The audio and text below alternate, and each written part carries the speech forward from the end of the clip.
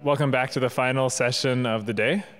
To get started, we're going to have Mert Sabuncu from Cornell University talking to us.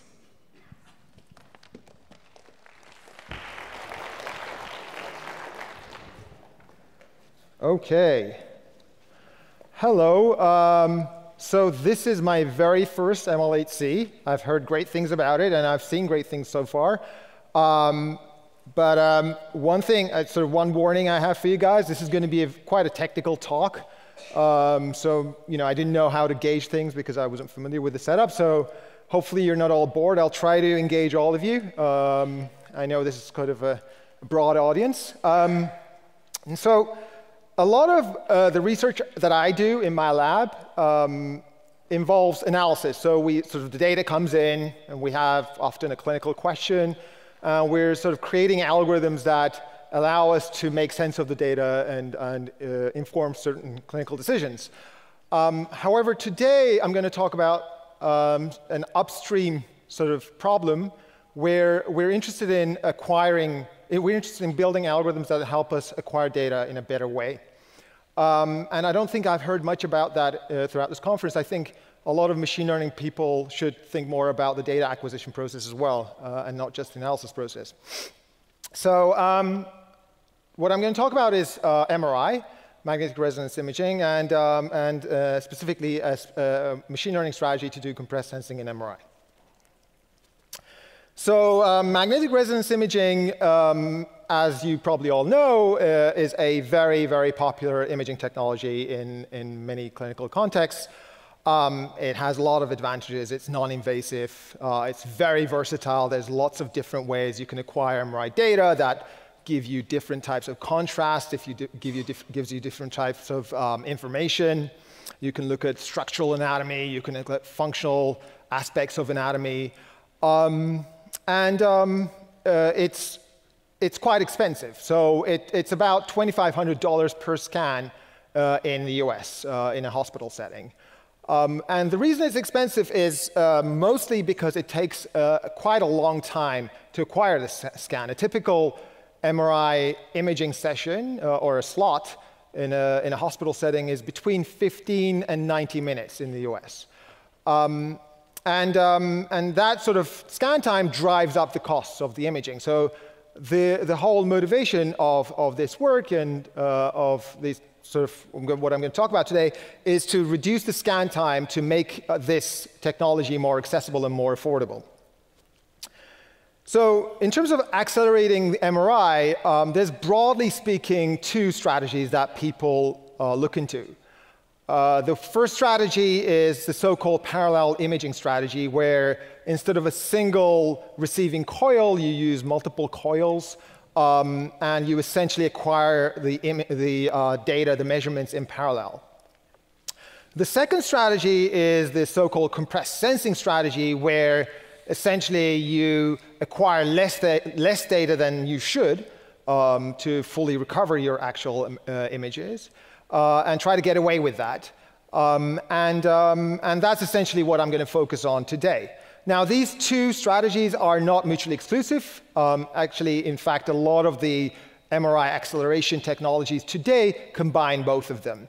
The problem with the parallel imaging strategy, or I guess the main challenge of the parallel imaging strategy, is it requires a hardware modification, whereas the compressed sensing approach does not. So here's a very sort of brief outline of my talk. I'm going to talk about what compressed sensing is. Many of you might have heard about it. Many of you might have not. And then I'll bring that into the context of MRI. And then I'm going to formulate our problem. I'll warn you, I'm going to show some equations. Hopefully, it won't be too boring. I'll try to walk through the equations and make them understandable. And then I will talk about what we propose, our solution that we're going to propose. And surprise, surprise, it will involve neural networks. And then I'll show some experimental results on some retrospectively collected data. And I'll discuss about what we're doing now and what the kinds of problems that we're thinking about. By the way, this is relatively new work. It's not like a fully baked, mature project. We presented the conference version of this work in the IPME conference at the beginning of the summer in June. The journal version of this project, or the journal version of what I'm talking about, is up on arXiv as a preprint. It's under review right now. We've made the code and the trained models available on GitHub as well. Okay. Just a bunch of conflicts of interest. I advise for a company called Clearly, which is a stealth mode startup in New York City, which is in the space of AI and radiology. And some of these ideas have been discussed in a provisional patent application that we submitted a couple months ago. So let me talk a little bit about the sampling theorem. So often the data or the signal that we're trying to measure is a continuous signal, either a continuous function of time or a continuous function of spatial coordinates. However, when we manipulate and represent and communicate the data, we often use digital systems for that, and we represent our data digitally, which means we sample our data at either discrete times or at discrete spatial coordinates. Now, there's this very well-established classic theory of sampling, classic sampling theory that was originally developed by the giants of engineering, Nyquist and Shannon, which we drill into our undergrads, which says that there's a certain rate at which you need to sample your data, your signal, so that you can losslessly represent your signal, this continuous analog signal. Okay? And that rate is often referred to as the Nyquist rate. It's 2 times the bandwidth of your signal. One thing we fail to tell our students is that the Shannon-Nyquist sampling theorem is a very sort of general theorem. It talks about signal, or it sort of considers signals in a very general sense. It only assumes that we know the frequency spectrum or the Fourier spectrum of the signal that we are interested in sampling. In reality, when we're looking at applications, we often know much more about our signals, which we often encapsulate in so-called prior models. And the idea of compressed sensing is essentially to exploit those prior models to be able to get away with a smaller number of samples by sampling less. Okay?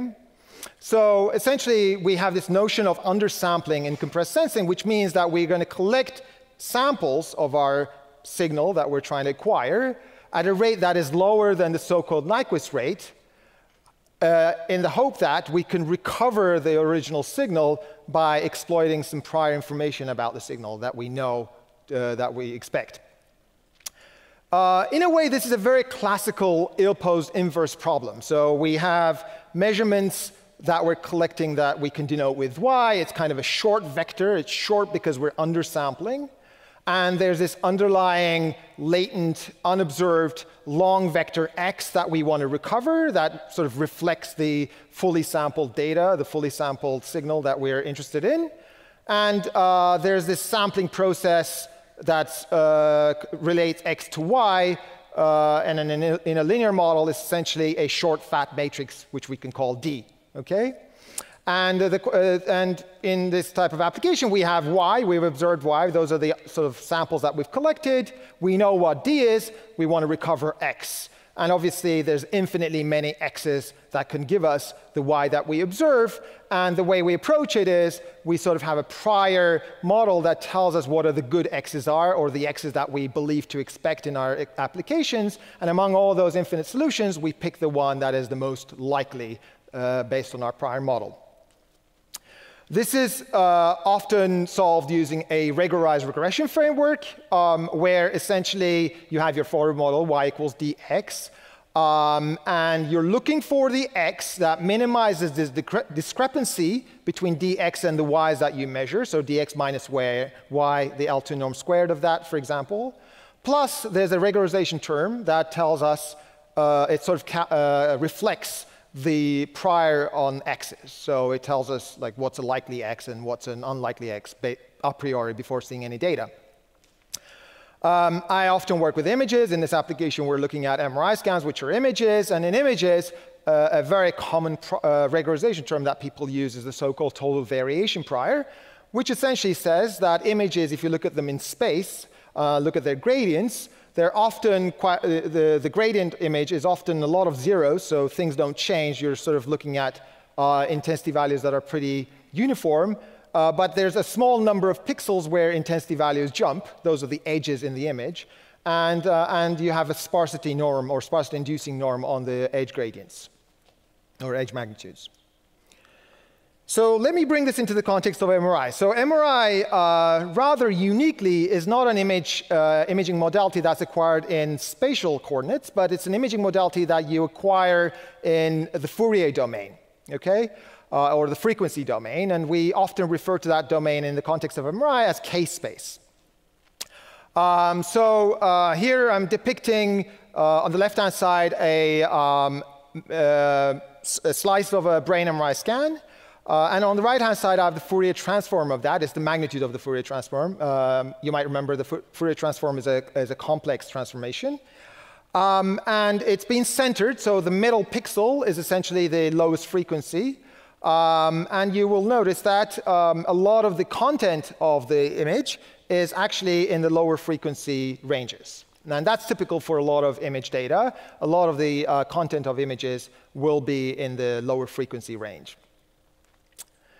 Now, in the context of MRI, when we undersample, what happens? So as I said, we acquire the data in MRI in Fourier domain, in K-space. And sampling theory tells us if we want a 256 by 256 image, we need to sample Fourier domain with the same resolution, 256 by 256. Okay? So that's what I would call a fully sampled K-space measurement. So that's what we have on the left-hand side. So we have a fully sampled Fourier domain measurement. And if we just take the inverse Fourier transform, we get this nice-looking brain MRI scan slice. Okay?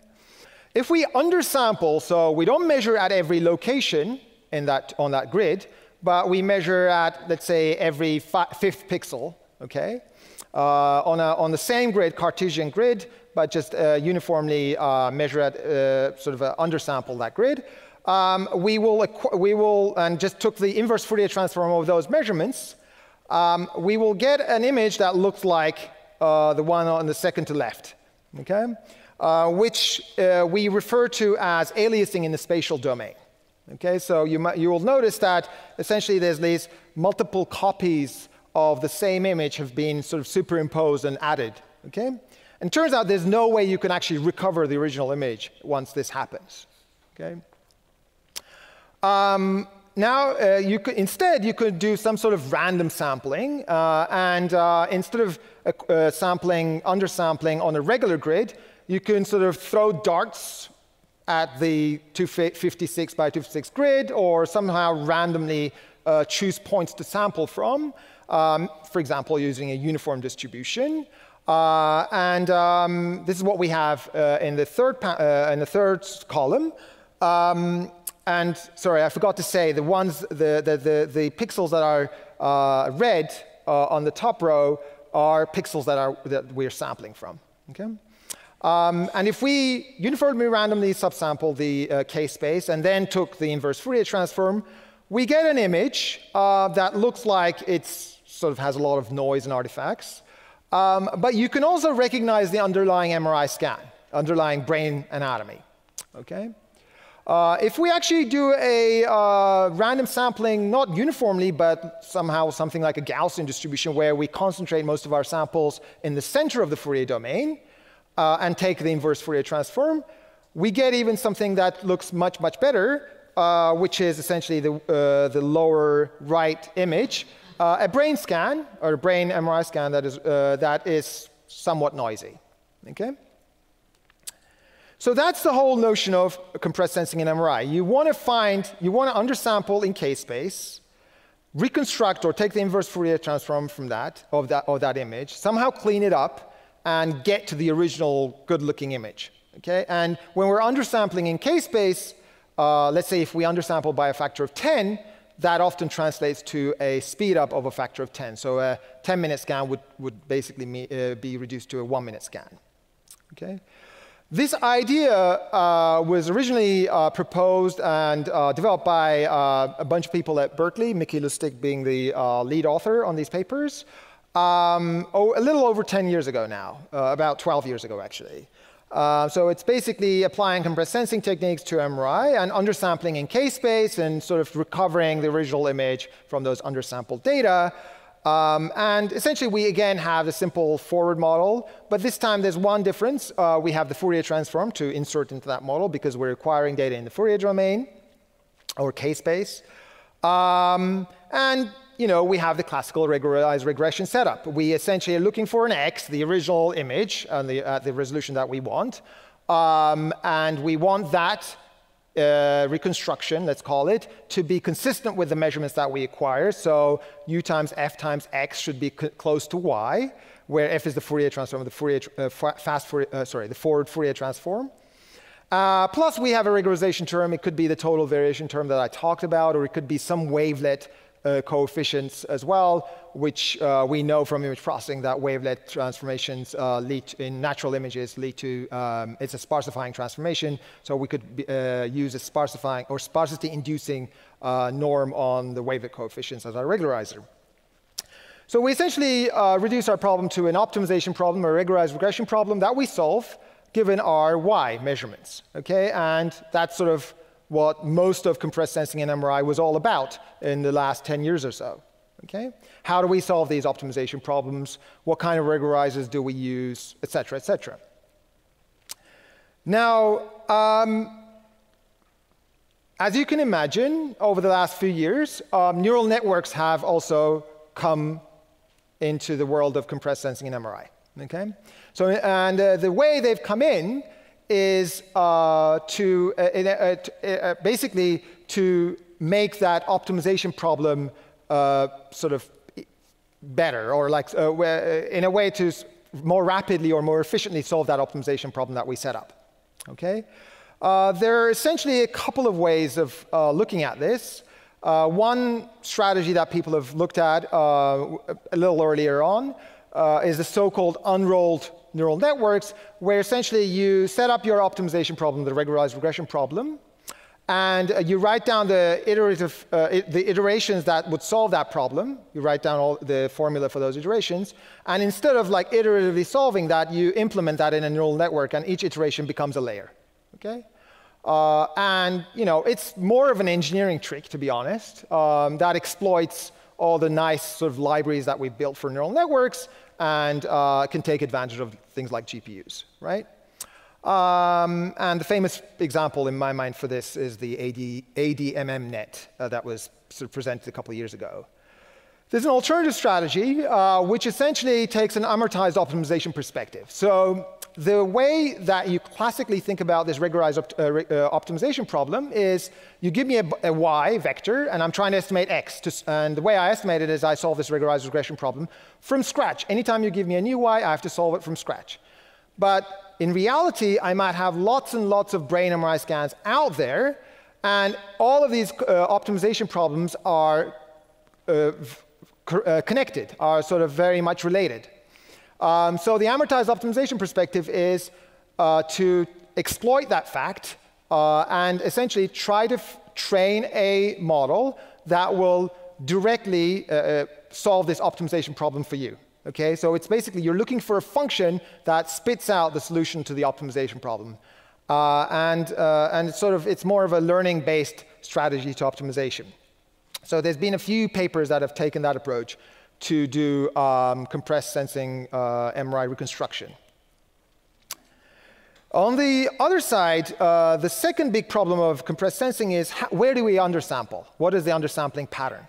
Okay, I talked about various ways of doing this. For example, you could undersample on a Cartesian grid, or you can uniformly undersample. You can use a Gaussian distribution to undersample to concentrate on low frequency coefficients. But the idea of the best strategy, what's the best undersampling strategy, that was really not a focus of the literature up until very recently. And the reason it was not a focus is it wasn't because people didn't think about that problem. It was because it's a very, very challenging problem, and I'm going to try to elaborate why. So there's been in my mind, 3 good attempts at solving the undersampling mask, the optimization of the undersampling mask. One was from 2011, Noel and colleagues essentially said, if you give me a single example of the type of MRI image that I'm going to acquire, I can look at its Fourier transform, I can look at its power spectrum, and I can look at where the power is concentrated, and I will sample more at places where the power is concentrated, which often is the lower frequency parts. And that's essentially my sampling strategy, and there was some rationale behind that, because essentially from Parsifal's theorem, we know that there's a relationship between the Elton norm in Fourier domain and the Elton norm in the spatial domain. And also, we know that a lot of the variability across subjects, for example, will be in the phase and not the magnitude. Okay? So you could rationalize that approach easily. Another attempt was done by Siguril around the same time, maybe a year before, where essentially they took a Bayesian perspective and said, well, the reconstruction problem, I'm trying to estimate this underlying signal x, and if I have a Bayesian model, there's a posterior distribution on that. And the goal of the game is I want to minimize the uncertainty in that posterior distribution. And I essentially set up the problem as finding the best samples that minimizes that uncertainty. And obviously, that's a very, very challenging optimization problem, so they propose a greedy approach to do that. The other approach that is more recent, proposed by Halder and Kim, takes a agnostic strategy in terms of reconstruction method. So they say, it doesn't matter what reconstruction method I'm going to use to estimate x. This is an estimation problem, so there's this universal lower bound on my estimation variance, which is the Kramer-Rao bound, and I can use that bound to find the best subsampling strategy that is agnostic to the reconstruction method I'm going to use. Okay? Our view of these works was that for me, it doesn't make a lot of sense to be agnostic about the reconstruction method, because the reconstruction method is, the way I think about it is there's a tight link between what method I use to reconstruct x, to find x, or estimate x, and where I undersample. Okay? And at the end of the day, the only thing I really care about is the quality of that reconstruction x. Okay? Uncertainty or the power, all of that is secondary. It's kind of like proxy loss functions. The thing that I really care about is the quality of the reconstruction x. Now, that statement is a little loaded, and obviously I'm simplifying things a little bit. When I say the quality of the reconstruction, there's many, many ways of measuring quality, and I'm going to hopefully talk a little bit about that at the end. But we can all hopefully agree on various metrics that can assess quality of the reconstruction.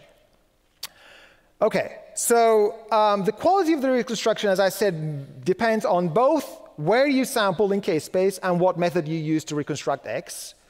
Consider a toy example. Imagine that you're collecting some MRI scans on a population of patients, and the only thing that varies is this one Fourier measurement. Sorry, I said it the wrong way around. The one Fourier measurement, let's say, the specific Fourier content never varies. It's constant across all patients. Okay? A smart reconstruction method might say, I don't need to measure that. I know it's the same for everyone. You can ignore that measurement, and I'll just impute it with that constant value that I know. Okay?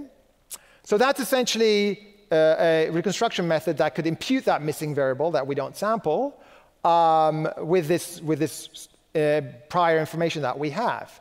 But you can imagine that another reconstruction method we used does not utilize that type of information. So for that, we might have to sample at that point. It's not imputing that missing variable in an intelligent manner.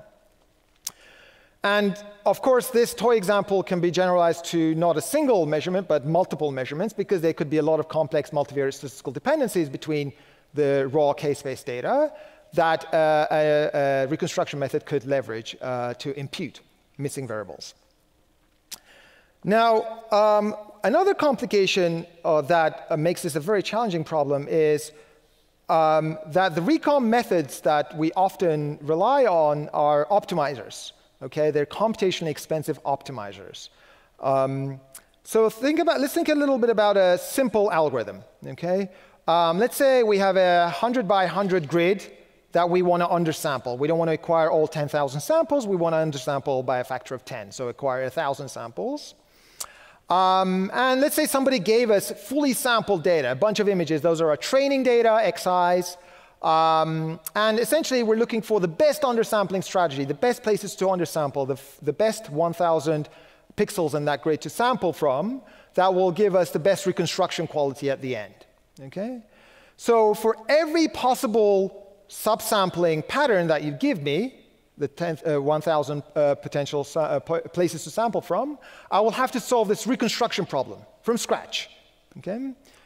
And so on a 10,000 grid with 1,000 places to sample from, I have a 10,000 choose 1,000 possible configurations to consider. And the goal of the game here is to find the one mask that gives me the best reconstruction quality on the training data that you gave me. Okay? And if you do the math, it's really easy. You end up with a simple algorithm that would take 10 to the power 1,000 infinity years, basically. Which is stupid, right? You never would do that or think about it. But essentially, I want to emphasize how hard this problem is. And it's hard because it's an integer optimization problem, and it's a nested optimization problem. It's an optimization that has an optimization inside of it. Okay? So we need a better way to do this. And the way we do this is the very first step we wanted to take is we relax the integer optimization problem like every sort of engineer was taught to do into it's a binary optimization problem. Do we sample here or not? Do we sample here or not? Into a probabilistic sampling or a probabilistic decision. So we relax that integer problem into a continuous problem. And the perspective we took is we're only interested in reconstruction accuracy. So we need to think about reconstruction, the method. And we need to think about the optimization of our undersampling mask simultaneously. These are two problems that we need to combine and jointly consider. We're given a bunch of fully sampled data that we could undersample retrospectively for a candidate undersampling strategy, reconstruct those images, and compare the quality objectively. And one other thing that we're going to do is, instead of trying to solve this optimization problem for the reconstruction, this internal optimization problem, explicitly using a numerical strategy, we're going to use this amortized optimization strategy that is learning-based. Okay? I'll elaborate a little bit on that. But the overview of our pipeline is very, very straightforward, actually. So you give so this is our method. You give it a bunch of images that are fully sampled, that are high quality, full resolution images that we call the ground truth MRI scans. You first take them into Fourier domain, take a Fourier transform. And then for a candidate undersampling mask, you undersample those data.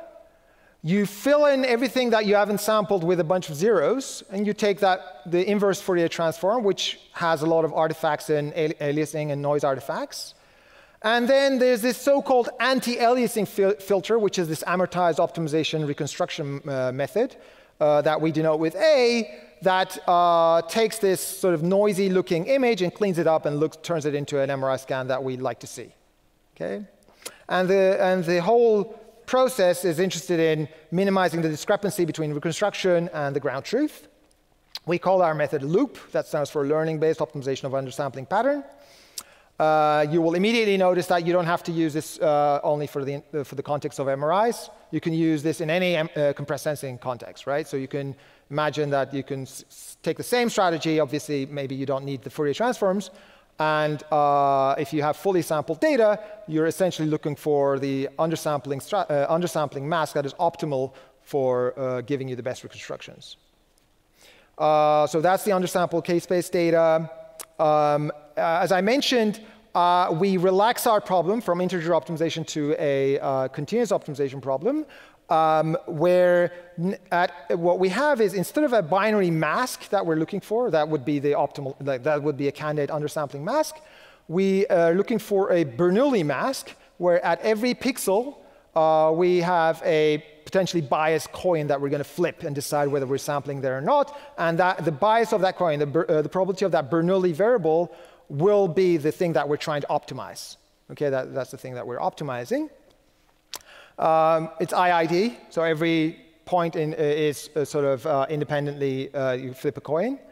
You fill in with zeros where you don't sample. You take the inverse Fourier transform. This is what you get, and then you want to clean up the noise and artifacts. For those of you who are into neural networks, this is what the neural network looks like. I like to look at these things. Some people, I used to hate looking at these things. Nowadays, I enjoy. And that says something, I guess. But so it's basically that pipeline that I showed you in the form of a neural network. Okay. So what we have here is, the input image comes in. There's a fixed layer that takes a Fourier transform. Okay, it's a fully connected layer that has fixed coefficients that are essentially implementing a Fourier transform. At first, it seems stupid to do that to me. Like, I'm an engineer. Why would I implement a Fourier transform as like a dense layer? It doesn't seem efficient. But to be able to implement things in the sort of the modern machine learning libraries that we use, that's sort of a simple way to do it. Which then we multiply element-wise with an undersampling mask. Okay, in this picture, the dots that are black, the pixels that are black are where we sample. Everything that's white, we don't sample there. Okay. Now, where does this mask come from? Well, before that layer, that's a mask, we have a Bernoulli probability distribution for each pixel. Okay, and essentially, the probability values there are the values that we're optimizing for. Those are free coefficients in our model. Okay.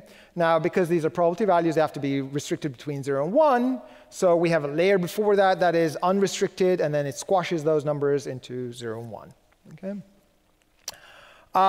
Once we do the element-wise multiplication between the binary mask that is sampled from that Bernoulli distribution and the Fourier domain, we sort of do a zero filling, take the inverse Fourier transform, and this is an image that we get. So everything in the top stream there so far is fixed. There are no layers that we're learning. It's like take a Fourier transform, multiply with a binary mask, fill it in with zeros where you don't measure, take an inverse Fourier transform, boom, you get with this image. Okay, for a specific instantiation of that mask.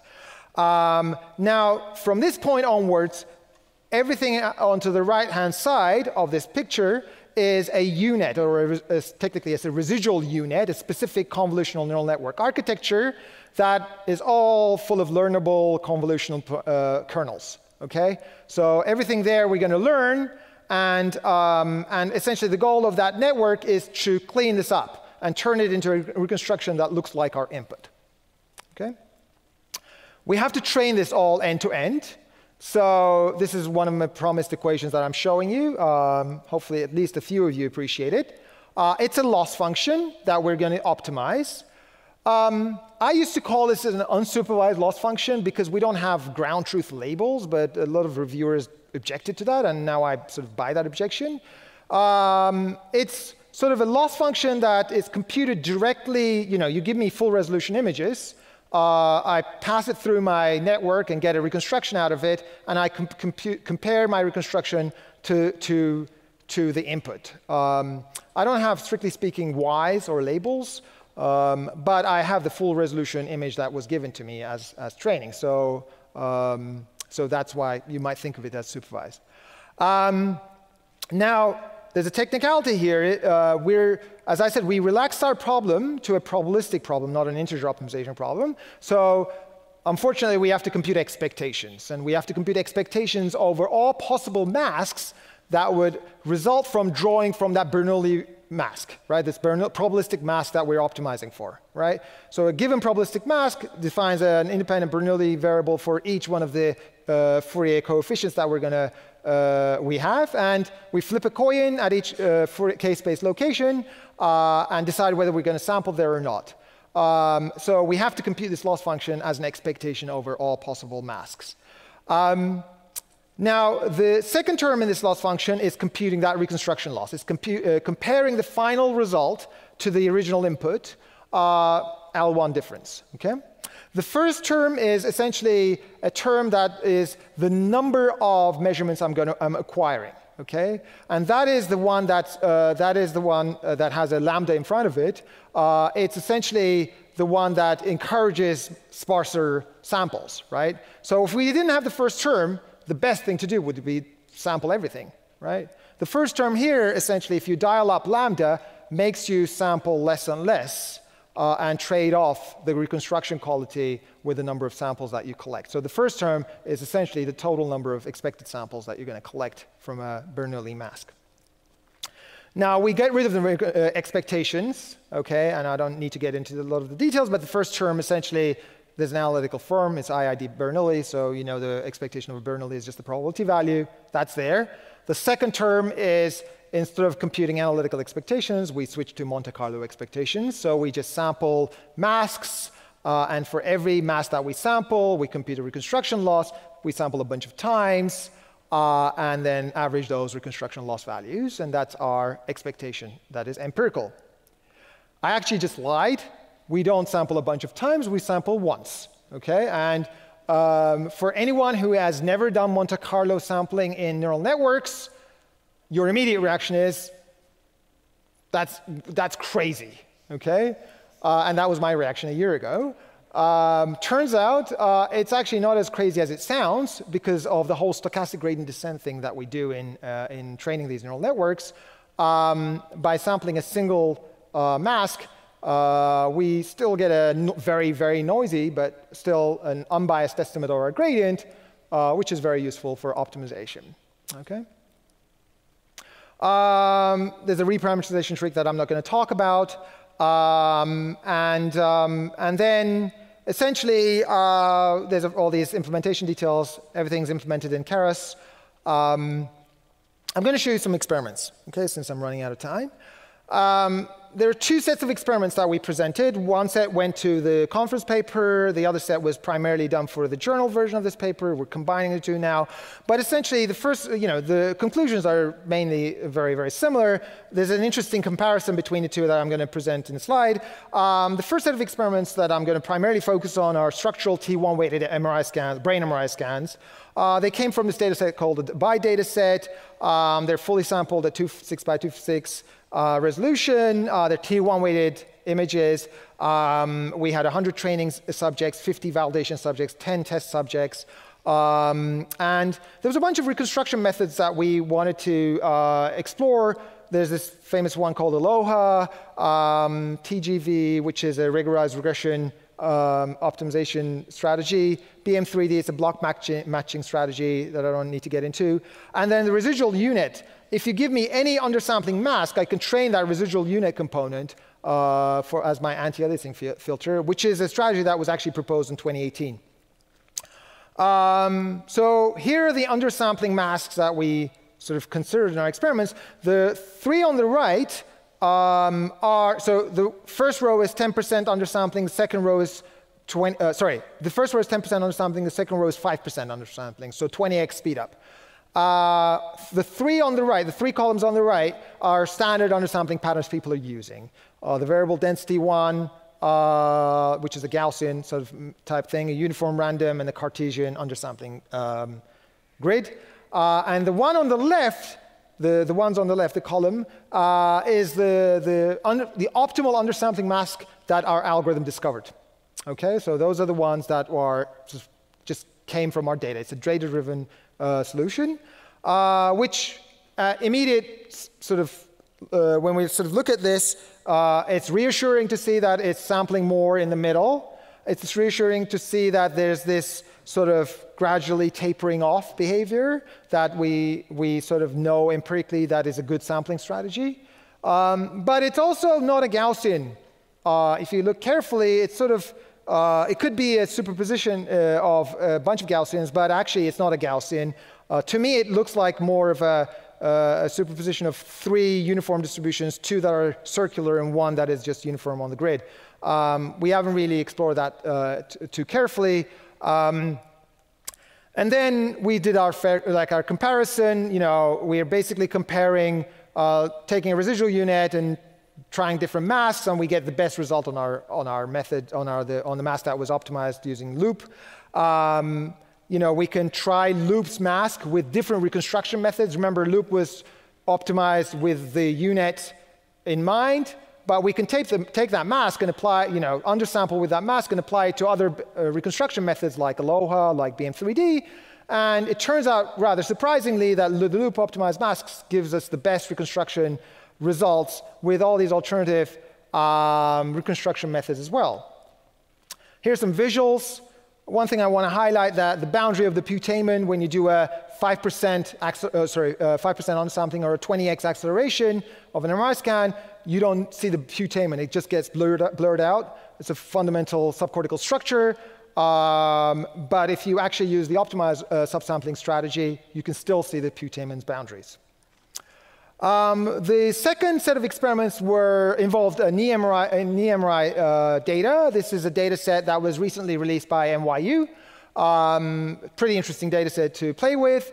And this is essentially some visual results from that data set where we, again, I'm showing visuals on, I believe this is like an 8% subsampling result, where the optimized masks give the best sort of reconstruction quality overall. We have quantitative results that are very consistent with the brain results. The one thing I want to show you is the optimal mask for knee versus the optimal mask for brain. Okay, that was the thing that I really was interested in looking at, and this is what we see. So for the brain on the right-hand side, that we have the optimal mask that I showed you before. I have a typical brain scan slice on the bottom. And for the knee, we have the optimal mask that LOUPE found for us on the left. And the knee MRI scan is on the bottom. And they immediately look very different. This is roughly the same subsampling ratio for the two. It's strikingly different, the two subsampling strategies. In fact, the knee subsampling pattern, I've never seen anything like that before, right? So there's nothing out there, no subsampling strategy, no heuristic strategy that people have experimented with that looks like this, okay? I could sort of hypothesize why this is the case, but if you use the one that was optimized for the brain in your experiments, we find that the reconstruction quality is not that great, okay? So the knee optimized mask does really, really good. The one thing I think is going on here is that a lot of the edges in the knee MRI scan, the way it's acquired, are actually edges that go up and down. They're vertical edges, okay? And as a result, a lot of the frequency content, the high frequency content, is in the horizontal direction. And I think what's happening here is when you're subsampling for the knee data, you need to sample more of the high frequency content in the lateral direction to be able to reconstruct better. Okay? This is not true for the brain scans, which seem to be more symmetrical. So we propose LOUPE. It's sort of a way to optimize where to sample from in a compressed sensing scenario with the ultimate goal of reconstruction in mind. There's a few caveats, obviously. The one caveat is we do not take into account the physical cost of sampling, okay? We just use the number of samples as a proxy for that, which is obviously very simplistic. We're interested in thinking about the whole sampling trajectory and how this is implemented. The other caveat is we use L1 norm, or the L1 difference between the reconstruction and the input as our quality of reconstruction as a metric, which a lot of people object to, for good reason. You might be interested in a very specific thing in the image, finding the boundaries of a certain structures, detecting a certain pathology, classifying or diagnosing a patient, and those are things that obviously might not exactly align with L1 norm, so those are things to consider.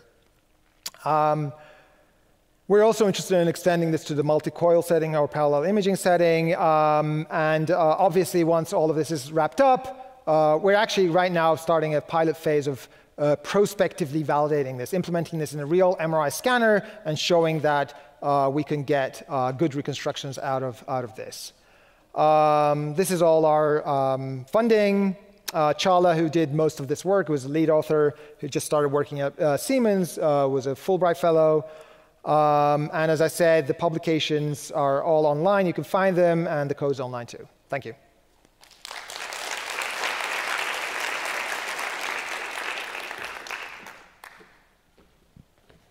Just 1 minute.